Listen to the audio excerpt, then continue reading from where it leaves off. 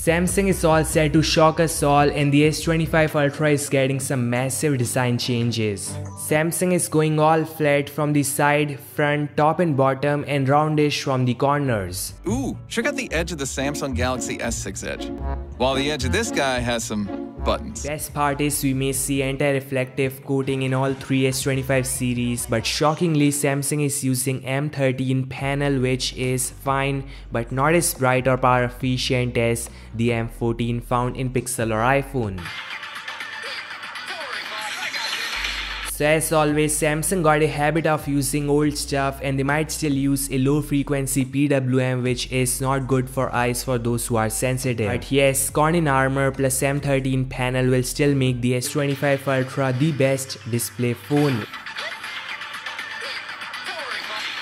The S25 Ultra camera specs are out, and it is similar to the S24 Ultra. The main camera is still 200 megapixel Samsung HP2, 10 megapixel 3x, 50 megapixel 5x, and a brand new JN3 for ultra wide angle shots. So a new wide angle shooter, rest all is same.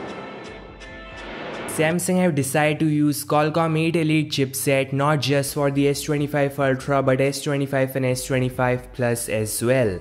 This Orion custom CPU with 2 prime cores clocked at 4.32 GHz and 4 performance cores. So there are no efficiency cores this time, which is something you all should note. Qualcomm is promising 45% boost in CPU performance, 44% improvement in the power efficiency, and 40% faster and power efficient GPU.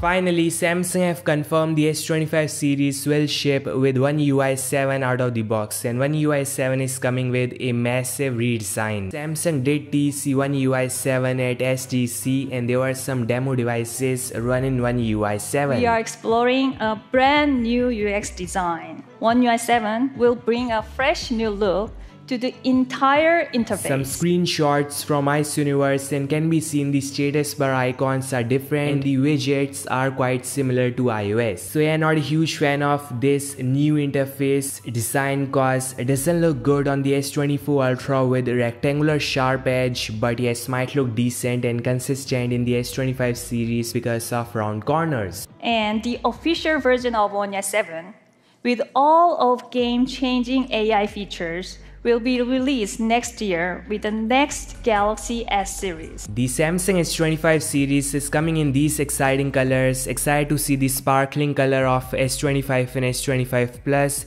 and titanium blue and silver of the S25 Ultra, and not to mention we'll have some exciting online exclusive colors as well. So this all guys, the S25 series is coming soon. Thanks so much for watching, and I'll meet you guys in the next one. Like, share, subscribe, and peace out.